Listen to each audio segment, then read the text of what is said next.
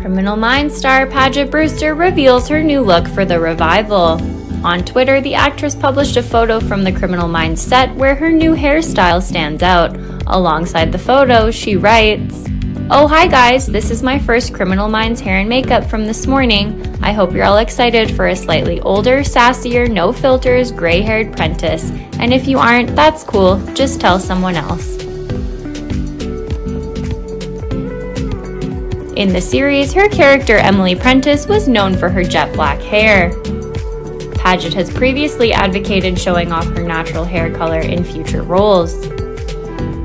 "I like my gray hair. I have felt pressure to dye it, pretend to be 35 again. No thanks," she wrote on Twitter. So she will now stand by her natural hair color in her role as Emily Prentiss as well. As TV Line reports, the 10-episode revival will reunite many members of the team. Together, they face their biggest threat yet, a suspect who has used the pandemic to build a network of serial killers.